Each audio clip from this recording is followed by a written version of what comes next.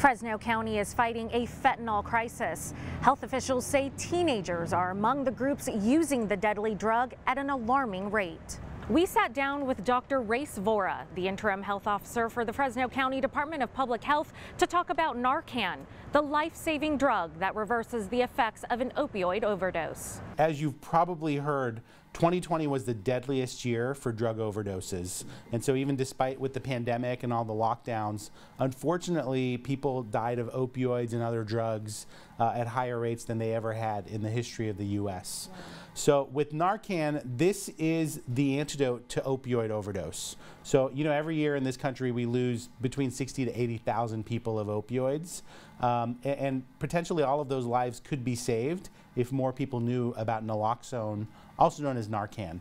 It's actually super easy to administer, but it's very important to do it within minutes of an overdose because the person who needs it is not getting any oxygen to their brain, their heart, all of their vital organs.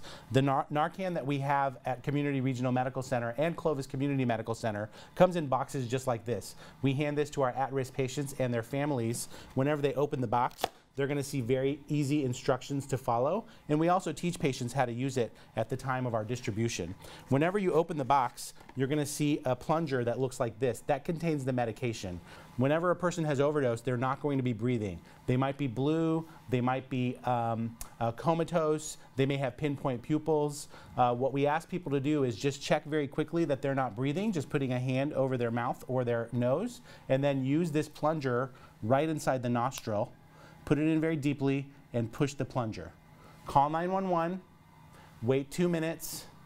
If the person has not woken up, then there's another plunger right inside the same box and do the same thing in the other nostril. So the naloxone goes onto the opioid receptor and literally knocks off the opioid that's causing the problem. So if somebody has stopped breathing because they have too many opioids in their brain, the naloxone will go in and make them start breathing again. But I think it's important to know that this is just the first step.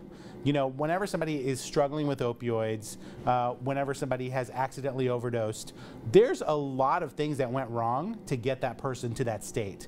And really, the first thing that we want to do is save that life. But once that person has come back to breathing again and gotten out of that coma, then we really start the hard work of saying, hey, how did you get here? How could we prevent this from happening in the future? Is this just a medication overdose and now we need to kind of dial down how much you're actually taking because of your pain?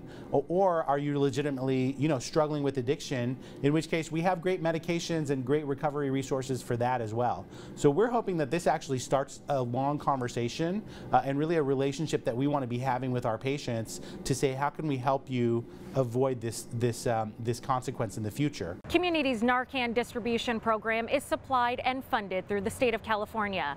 Again, you can receive a free dose of Narcan, no questions asked. All you have to do is go to the emergency room at either Community Regional Medical Center or Clovis Community Medical Center and ask for it.